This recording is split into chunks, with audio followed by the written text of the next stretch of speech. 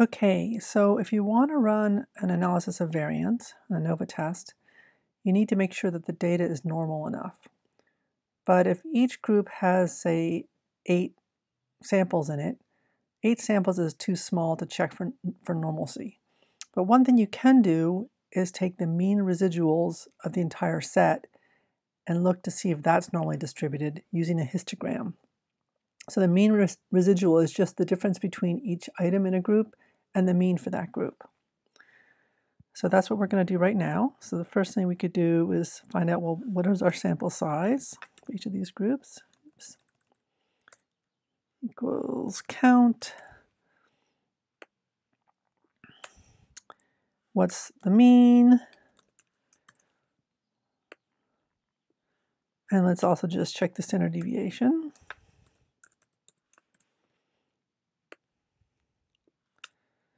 And we can pull these over.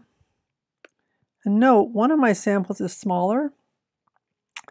In the real world, this often happens. You might want to have 8 samples from each car model, but in this case, one of the samples got contaminated or something happened, so you ended up with one with only 7.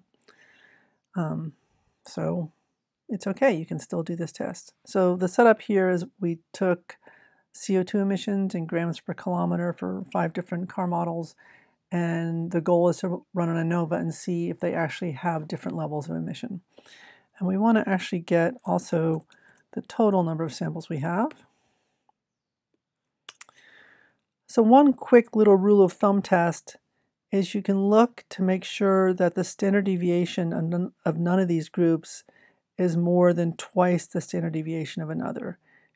Because if it is, that means the variances are too high and you really shouldn't run an ANOVA. But here we're okay. So now what we're going to do is we're going to create a histogram of the mean residuals. And another rule of thumb is the number of categories in your histogram, or the number of bars you want, is the square root of the total sum of your samples. So I'm just going to take the square root of the total number of samples we have and got 6.24. So we want about 6 bars in our histogram, okay? 6 categories. So the first thing I want to do is calculate the mean residuals. So I'm going to say equals. I'm going to have each sample minus the mean for that sample. Okay. So now I'm going to go here. Now I want to always be subtracting from row 18. So I'm going to put a little $sign there. So when I drag this cell down, I'll just take this different samples minus from row 18, but I don't want to put a $sign in front of the B because I want to be able to copy this over for all of them. So I'm going to drag down to there, drag down to over here, and I want to make sure that I delete this one block because that will really skew my data because there is no information in that cell, so I have to get rid of it there. So here I have my mean residuals. Now there's 2 ways I can make a histogram. One is to use the insert histogram tool, in which case I need to put my data into a column. And the other is to use the data analysis tool histogram. So I'm going to do that first. So I'm going to say, oh wait, before I do that I need to create my bin. So to do that I need my maximum, my minimum, and then create my bin. So what is the largest difference I have here? What's the largest mean residual? So I'm going to say equals max, highlight my data here. This equals min.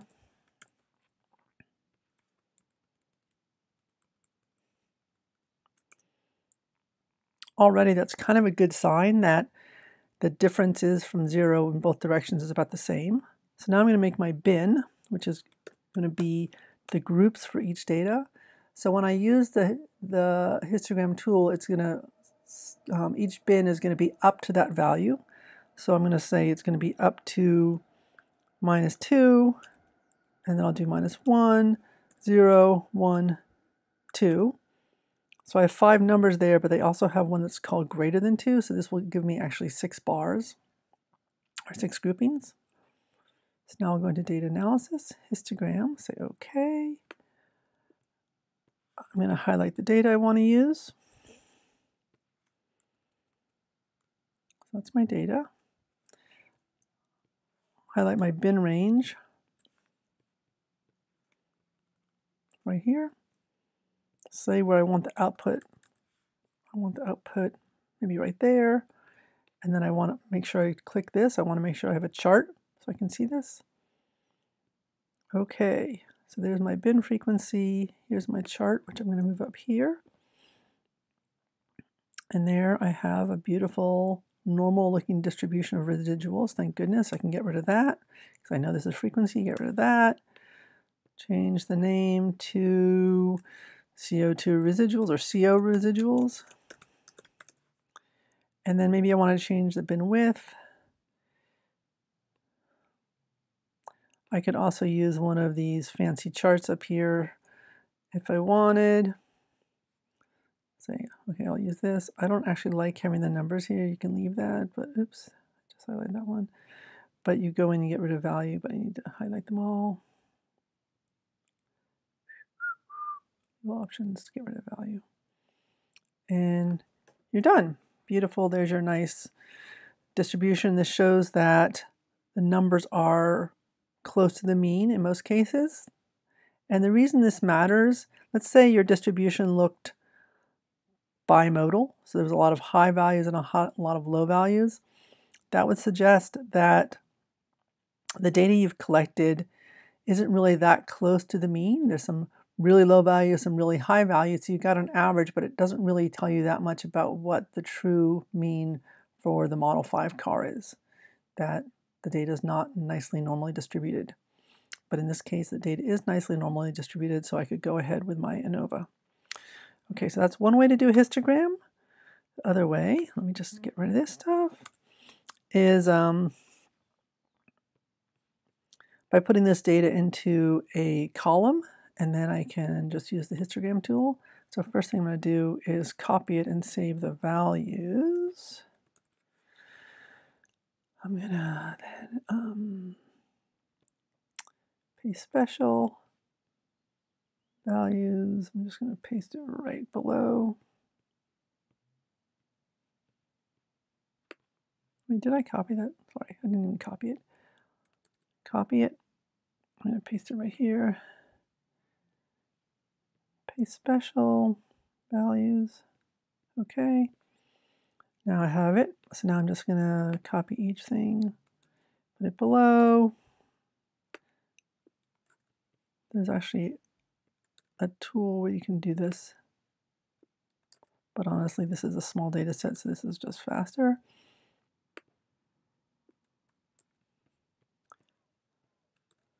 All right, now I'm just going to highlight this. I'm going to hit Shift Command down to highlight. And now I'm going to say Insert Histogram. Get my nice little histogram.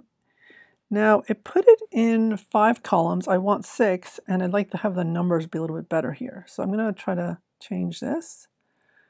So I don't want the bins to be auto. I want to put number of bins, and I want it to be 6. Now it still is not going to have good numbers because it's going to go down to 3 and up to 3, and I want it to go down to 2 and up to 2. Oops. Did that work? Okay. There we go. So now in the groups there's less than -2, between -2 and -1, -1, 0, etc. So there's my nice histogram, and again I can change my title to CO Residuals, and I can, choose one of these fancy styles, whatever I want to do. Okay, and now that I see that my data is normal enough, I could run my ANOVA. Okay, that's all. I hope that's helpful.